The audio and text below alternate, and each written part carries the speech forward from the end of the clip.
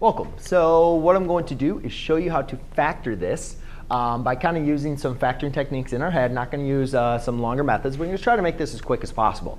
So we're going to try factoring. Actually, we're going to try solving by factoring. But we notice our a is greater than 1. Now, the first thing we always want to do is see if we can factor out the GCF. And it looks like an even number we could factor out until we get to our middle term. We notice that's odd. So therefore, we do not have any common terms we can factor out.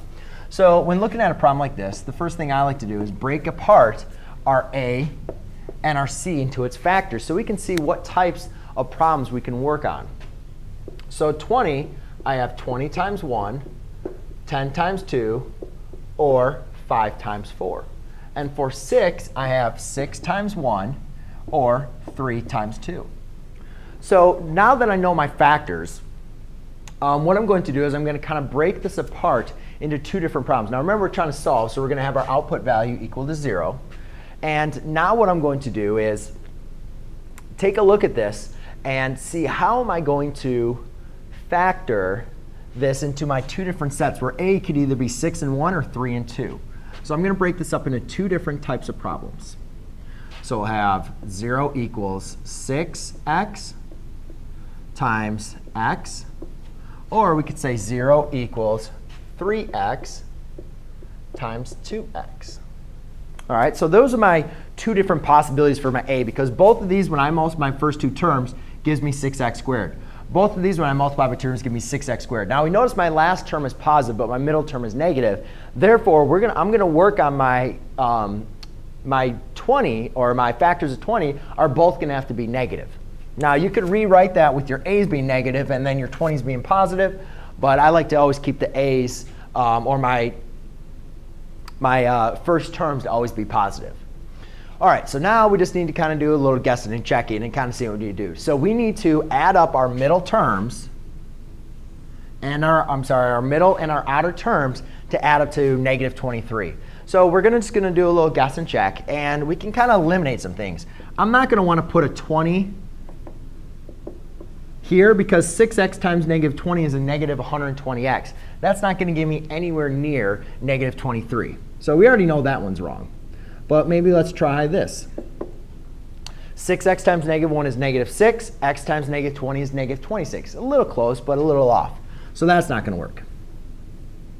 Then we can maybe do 10 and 2. Again, I'm not going to put the 10 here because 10 times 6 is 60. I know that's not going to give me anywhere close. So let's do negative 10 here and negative 2. 6 times negative 2 is a negative 12x. And then times negative 10 times x is a negative 10x, which is negative 22, which is so close, just not there. So let's go back to the drawing board. And it doesn't look like 5 and 4 are going to work at all, because that's just going to give me, either way, I'm going to have numbers that are just going to be too large. Even if I put a 4 here, that's going to give me already negative 24, and then I'm going to have to minus a 5. So it just doesn't look like 6 and 1 are going to work for this problem. But now I have 3x and 2x. Again, I think I can pretty much eliminate the 20. That's just no matter where I put the 20, I'm going to either multiply by 2 or by 3. And it's just going to make that problem too large. So let's go and look at the 10 and the 2. Again, if I put a 10 in here, I'm going to do 10 times 3, which is a negative 30. And 2 times 2, that's just going to be too close.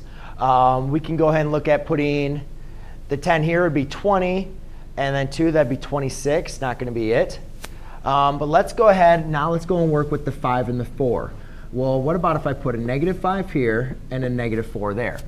So we already know that 3x times 2x gives me 6x squared. Negative 4 times negative 5 gives me a negative 20. Now let's check the middle terms. 4 times negative 2 is a negative 8. I'm sorry, negative 4 times 2x is a negative 8x.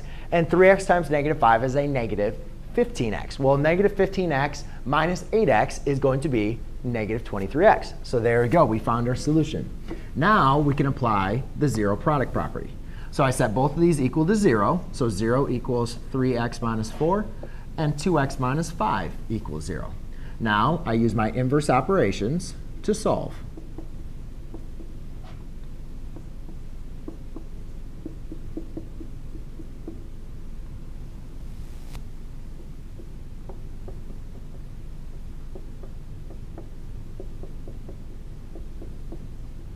So there you go, ladies and gentlemen. That is how you find your solutions by solving by factoring. Thanks.